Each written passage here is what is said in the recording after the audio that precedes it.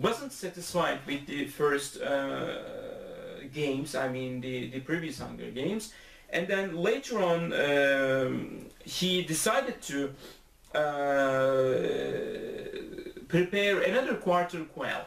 This time the 75th year's games celebration, and while all the old winners from the old tributes, let's say previous winners, will be selected to enter this Hunger Games. And by doing this, so of course, well, when we look at the 12th district, we see that only Katniss, Peeta and Haymitch were the people alive, still alive. So while President Snow, of course, designed it deliberately to send Katniss into a definite death, because he was a man of revenge. I mean, he was going to revenge himself in this or that way.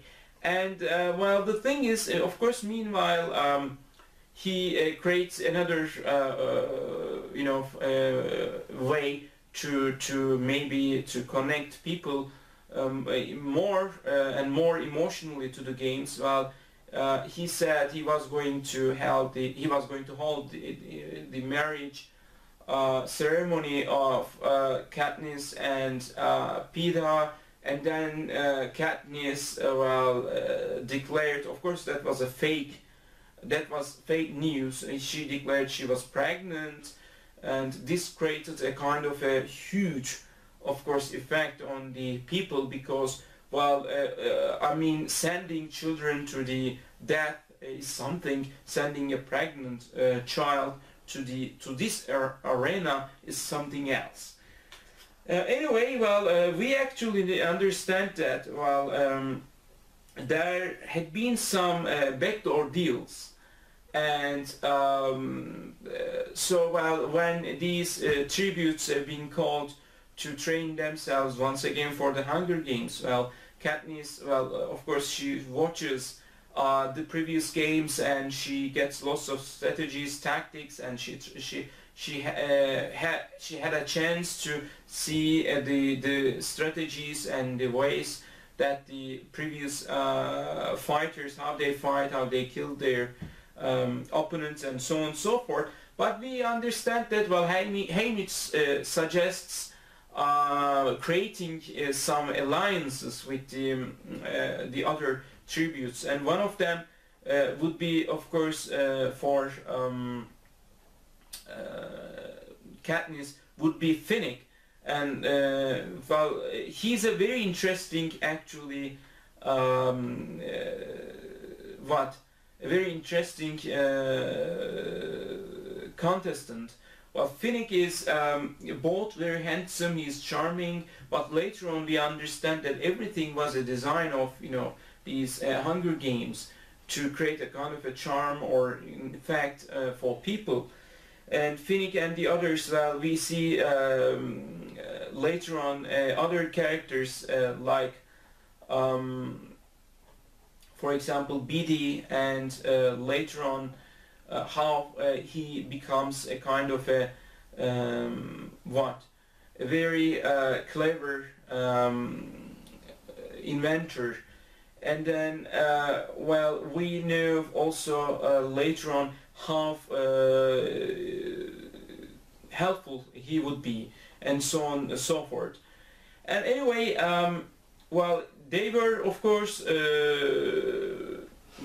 will be, and also Liars would be the other figure to of course, to complete Beetee.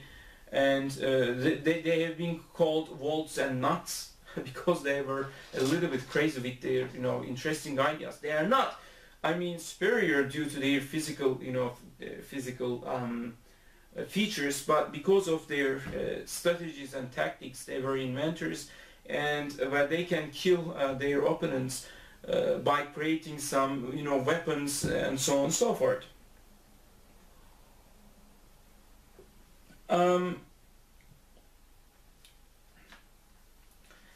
Actually, well, we know that as I told you, there were some backdoor deals in this second, Hunger Games, where they have been forced to fight once again. Well, and meanwhile, such strategies will be developed at the battlefield. We see that, well, actually, everyone was trying to save Katniss' life, and they have been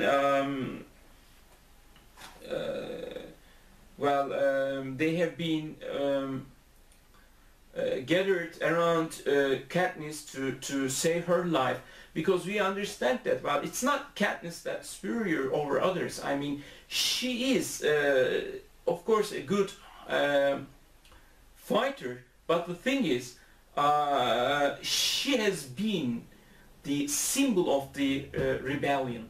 So from time to time, rather than being a real physical leader, you have a leader who would who might become a kind of a symbol for your rebellion, who might drive you to find the necessary force, find the necessary power in yourself to rise up and fight against the Capitol.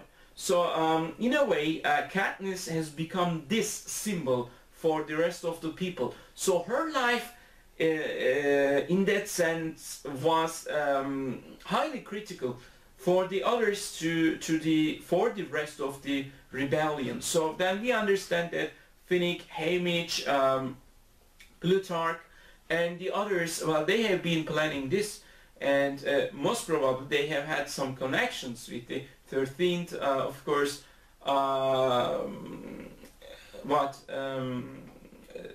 district. And during the games, we see that with the plans of Beatty, they were able to, actually explode the rest of the fences, and some helicopters from the District 13 come and pick Katniss, Haymitch, together with Haymitch, of course, Katniss and Finnick and the others to save their lives, to bring them to the 13th district, which would be the, of course, new place for Katniss to rehabilitate herself, to heal herself. And when it comes to the Mockingjay, the third and the last book of the trilogy, we should say in this book, rather than actions, psychological turmoils and psychological ins and outs and resonances become more and more important, because later on we understand that, or we learn that Pita has been captured by the Capitol, and he had in a term hijacked. They say he has been hijacked. That means his brain has been reprogrammed by brainwashing, and while the Pita has turned into a kind of a rival and an enemy to Katniss and the others.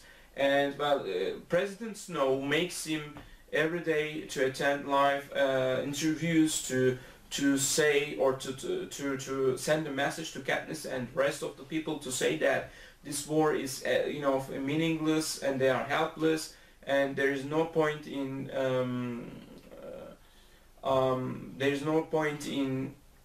bloodshed anymore. They have to, once and for all, stop this madness, and so on and so forth. So, of course, the thing is, we understand, although Capitol, they hold all the broadcasts in their power, later on we understand that each district starts to one way or another to rebel against, to rise against Capitol, Panem, And as a matter of fact, Katniss in District 13, she meets with President Coin. Later on, Katniss of course understands that whether it's President Coin or President Snow, if someone tries to, you know, hold the power, or whether they claim that this power depends or relies on the democracy, like Michel Foucault says, well, whoever has the democracy actually has the power to change everything. So, well, if you have the democracy, then you have the power. So what kind of a democracy would you be talking about? So will you be talking about? So the thing is, here, both Coin and President Snow, one female, Coin is a female, President Snow is a male character. Well, they are actually both the counterparts, but also the equal parts of each other. Because at the end of the third novel, we see that, of course, Katniss kills President Coin, and because President Snow tells her that President Coin was using her, it was, of course, not only President Snow who told her the truth, but both Box, one of the President Coin's right hands and commanders, and later on, of course, Plutarch. Well, they understood that President Coin was using Katniss as a symbol for the rebellion, and she was just a tool for her to reach her ultimate aim, to, of course, to control the rest of the capital. And she led each district to fight against capital, to make them more and more vulnerable to the bigger attacks, and she watched them. So she used a very good strategy, and her strategies remind me the strategies mentioned in Sun Tzu's The Art of War, by simply, well, using some backdoor deals or some, you know, rumors and so on and so forth, to let your enemies consume each other, and by this way you can seize the control once they have weakened each other. So in a way, of course, well, she uses conspiracies as well. And well, meanwhile, Katniss has become one of the real symbols of the rebellion once again, and Beatty has found a way to cut the broadcast of President Snow, and he interferes to these broadcasts, and suddenly, well, the rest of the people starts to see Katniss on the screen, and they understand that she's alive, she's in perfect condition, and then they with the help of Plutarch and the rest of the crew, they start to send Katniss into some actions. And in these actions, although sometimes they do not plan, like in the 8th district, while Katniss fights very well, she even explodes one of the hovercrafts with her arrow and so on and so forth. So, well, in a way, she has really become the real blood, that the fresh blood for the other districts and the 13th district to find a cause to rebel against Capitol. And then, well, we see that, 13th district has trained their soldiers, and, well, they teach some tactics and so on and so forth. But also there is one thing very interesting throughout the novel, which is, well, actually, I see Suzanne Collins has taken some bits and pieces from both the ancient Greek and the Roman mythology and history.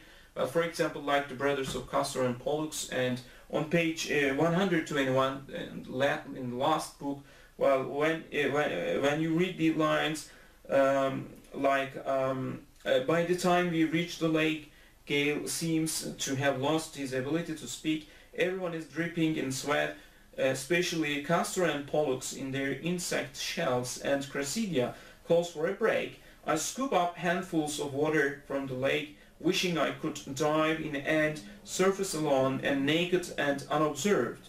I wander around the perimeter for a while. When I come back around to the little concrete house beside the lake, I pause in the doorway and see Gale propping the crooked poker he salvaged against the wall by the hearth. For a moment I have an image of a lone stranger, sometime far in the future, wandering lost in the wilderness and coming upon this small place of refuge, with the pile of split logs, the hearth, the poker, wondering how it came to be.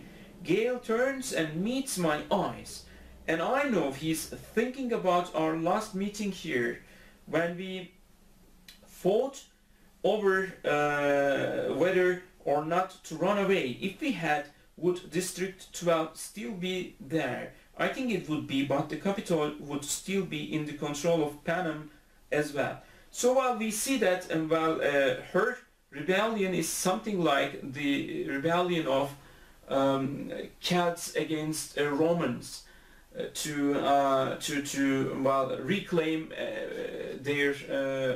back their maybe lands. And again on page 150, Katniss says, suddenly I'm reminded of another girl, one who had seen all the evil and Capitol had to offer, Johanna Mason, the tribute from District 7 in the last arena. I was trying to prevent her from going into the jungle, where the Jabberjays mimicked the voices of loved ones being tortured, but she brushed me off, saying, they can't hurt me, I'm not like the rest of you, there is no left I love. So that we understand that actually it is something like, all the agonies, all the the wars we have, they are due to the people that we love. And if we have nothing to lose, then no one can really scare us. And if we have nothing to lose, we can fight. So we see that Katniss has been prevented from time to time from fighting, since she has to think about her sister and mother and the people that she loved much.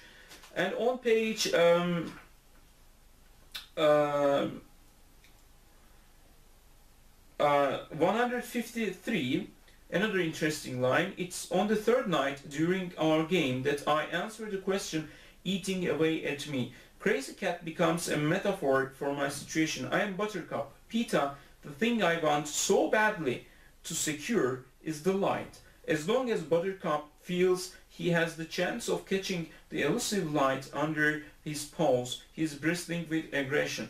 That is how I have been since I left the arena with Peeta alive. So it's something like the game she plays with Buttercup while she uses the light, and as you know, cats try to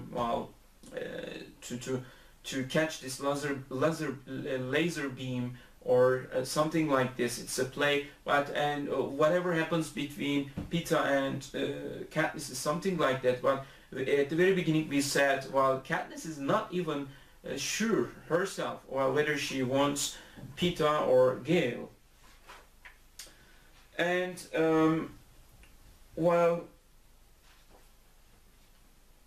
also later on we learned that actually the name Panem has been derived from an old word coming from Roman times, which would be another actually possibility. On page 233, all the city might be able to escape along for a while, says Plutarch. Certainly there are emergency supplies stockpiled, but the significant difference between 13 and the capital are the expectations of the populace. 13 was used to hardship, whereas in the capital all they have known is Panem at circumstances. What is that? I recognize Panem, of course, but the rest is nonsense. It's a saying from the thousands of years ago, written in a language called Latin, about a place called Rome, he explains. Panem at circumstances translates into bread and circumstances. The writer was saying that in return for full bellies and entertainment, his people had given up their political responsibilities and therefore their power. that is very important because, well, it is maybe a kind of a reflection of